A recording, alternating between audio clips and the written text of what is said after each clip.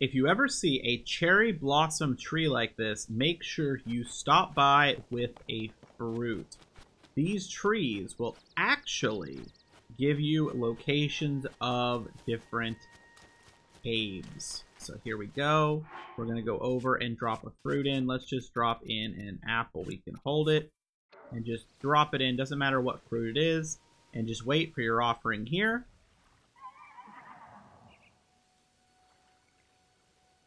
You'll get this little cutscene. And now we've been visited. And as you see, he'll look out. And all those little ups you see, all those little beams of light, those are now available caves. And they will be there for a little bit so you can find them. And you can still go right over here. You can mark them. You can look at them and go over there. And that's how you'll find cave systems. Get yourself a bunch of ingredients, expensive gems to sell, things like that. Hopefully this helps you out. This is the purpose of these trees.